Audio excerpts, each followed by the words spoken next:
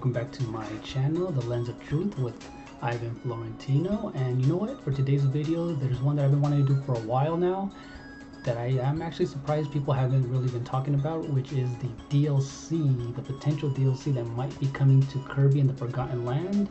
And you know what, since the Nintendo Direct is hopefully dropping in June, maybe next week, let's go ahead and check to see what potential DLC can be added. And actually there might be some clues in the game that I'm gonna go ahead and show you that people have not really looked into. And let's go and take a look. All right, we're gonna go continue. All right, we're gonna go on to the world map. And by the way, DLC from Kirby lately has been going on after launch, a few months after launch, and it happened with Kirby and the Star Allies. It happened with Kirby and Star Allies. So this is what I've noticed. All right. So for example, we're gonna go to stage select. We're gonna go to the very beginning, and look right here. I've noticed that there's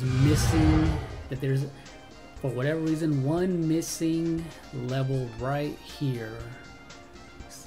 So for example, on the natural plains, there's 1, 2, 3,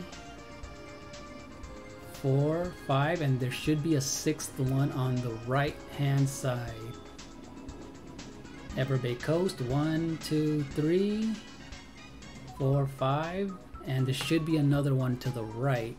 This is a potential hint of DLC coming to Kirby and the Forgotten Land. So what do you guys think? What do you think about this? You'll see right here, Wandaria remains. So there's 4 main levels and a boss level. So hopefully with this DLC that's coming, there's gonna be an extra level in every world, in every area. Winter Horns, the Wasteland, the Forbidden Lands. This one actually had a different one, so that is very, very interesting. All right, so there's plenty of space where this next level could be, but you know what I noticed in this area was obviously there's one hidden right here, but they can easily add any addition anywhere in this area.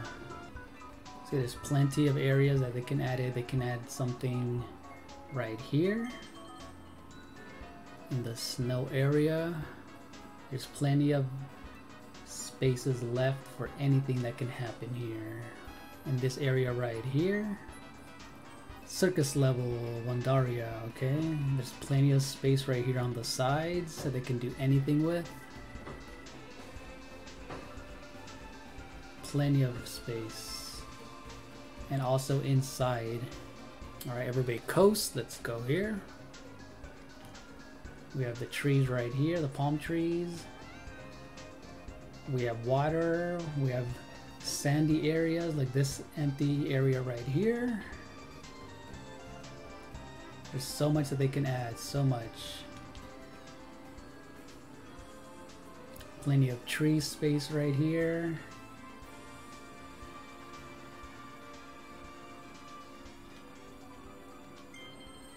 Alright, so we're finding some money, some coins. Like there's so much areas that we can go, and they can even potentially make a completely new area. So yeah, so what do you guys think of potential DLC coming to Kirby and the Forgotten Lands? Yeah, let me know. And thanks for watching. Bye.